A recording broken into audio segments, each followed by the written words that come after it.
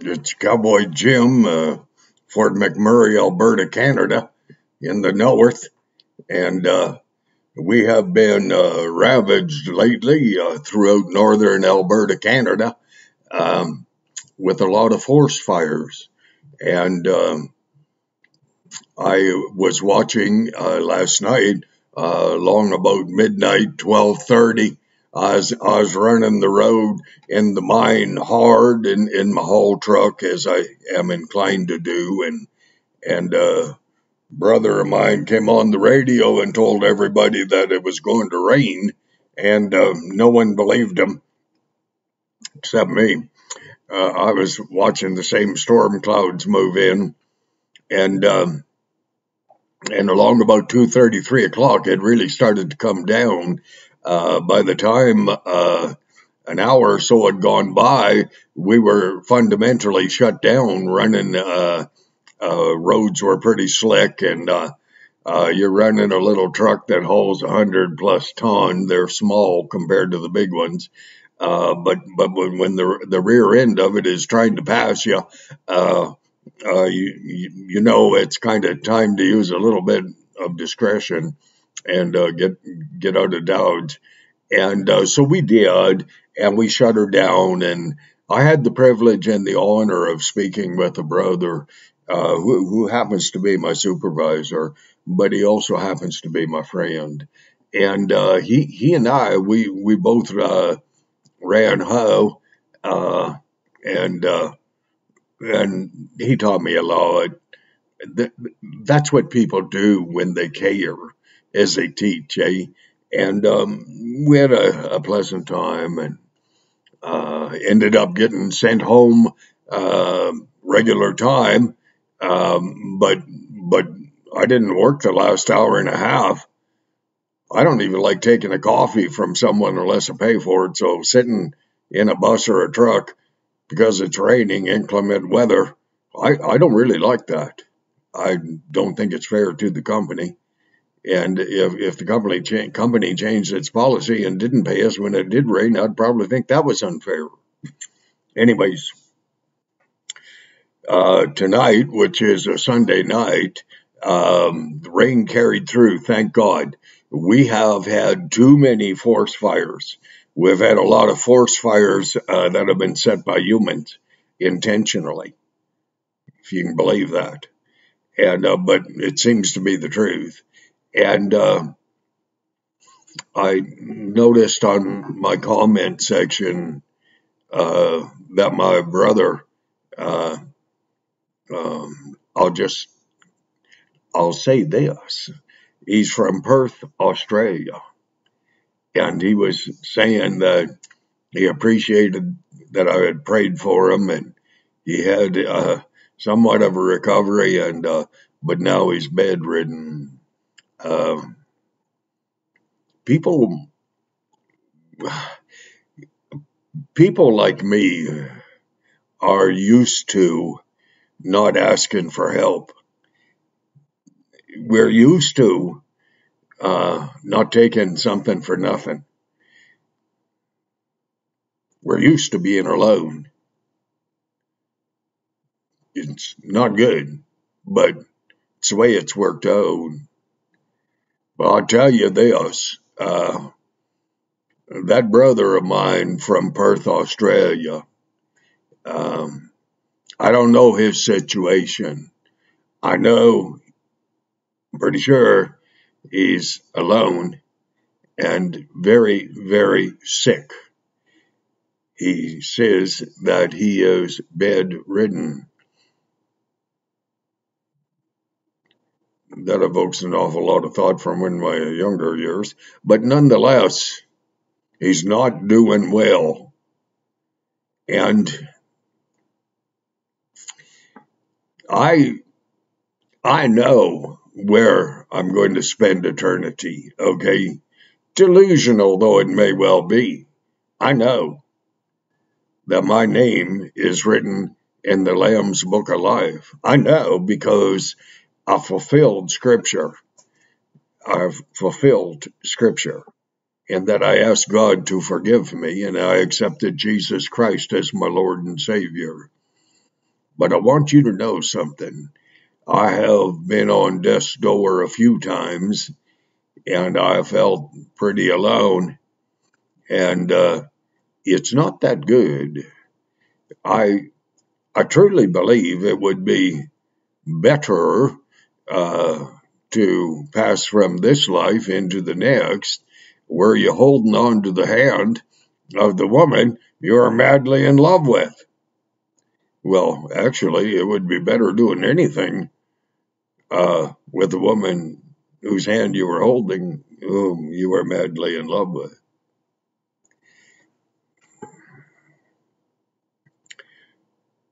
I had an interesting discussion with the Lord a year or so ago, and it he kind of indicated a little to me how I may well pass from this uh, life into eternity, and we talked about that for a while, and I wanted to assure him that I would do my best, but that I would need an awful lot of help from him. So, in a world where people are tend to be their own gods, where they're taught from childhood that everybody is a winner, I mean, everybody gets a trophy just for trying. That's stupid, eh? Like, sorry, that's stupid. I don't want trophies, but if I wanted a trophy, I would work for it. I'd go out of my way to work for it. But let's get down to what I have been avoiding, and that is my brother in Perth, Australia. I don't know you, but you have shared your heart on my comment section many times, and every single time you did, I thought, this man is my brother. And there seem to be similarities between his life and mine. But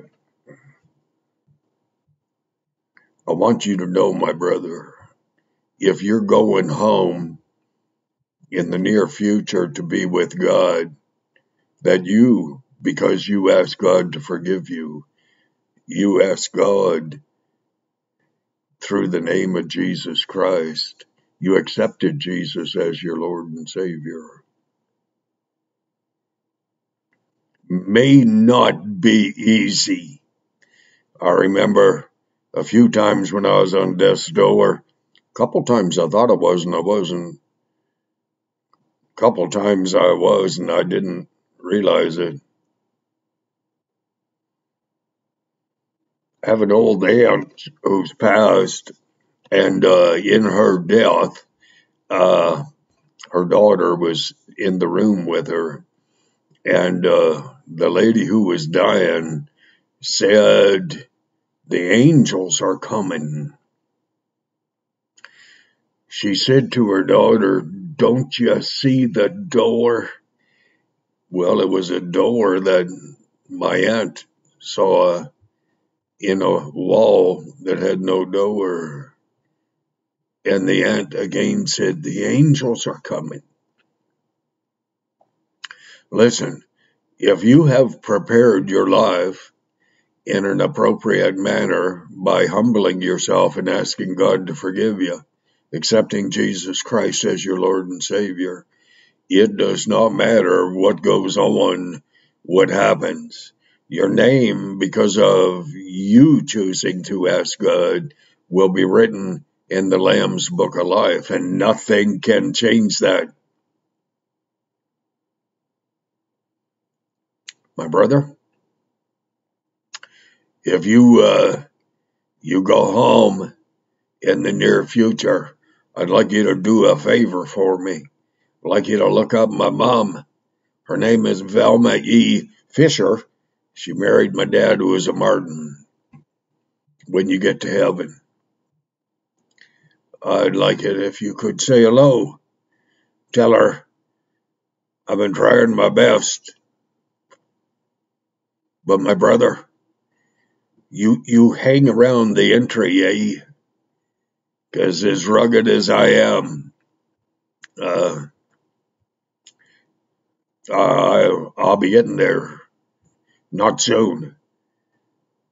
I jokingly told my oldest boy, I said, he said, when are you going to retire? I said, well, when I turn 80, then I'm going to start another family. Poor guy almost had a heart attack. But anyways, a little too much emotion here. And I cover emotion with rabbit trails. Brother, you're bedridden. Don't you sweat it. Uh, I had heart surgery. Told surgeons, I said, don't you get upset. Don't you ruin your supper. If I should go, I'm only going to be with God. And same when the big German mayor kicked me. It's not funny dying. It's not funny dying alone. Remember this scripture, all things work together for good for those who love the Lord and are called according to his purpose. In life, I have lived to the max, to the full. In death, I anticipate doing the same thing. In eternity, I'll get to see my mom again, my Lord and Savior, my God. Might take about 2 years after I look upon God and his son Jesus. Might take about 2 years until I can get my face off the ground. I won't be asking him any impertinent questions. I'll just be saying, thank you. So, hey, my brother, bedridden or no, your heart, your soul, your spirit, that's between you and God, and you already took care of it. So God bless you. I may be a little tired from working night shifts. Gee whiz, a little too much emotion here. If you've never been at peace with God, if you have never heard uh, that eternity is determined for you by you and you alone, you may well consider saying, which is called humbling, but saying, God, forgive me. I accept that Jesus Christ suffered, bled, and died on the cross for my sins. I am sorry for having lived the way that I have. Help me to live the way you would have me to. God bless you. My brother over in Perth, Australia, you go to be with the Lord when God's ready, not before. You just picture me standing beside you, holding your hand. Son, you've earned my respect, and I give it. God bless you. God bless you, and God keep you. You wait for me. You hang out around the front gates in heaven. I'll be getting there in about 20 years. After all, I'm only 73. God bless. God bless. Amen and amen.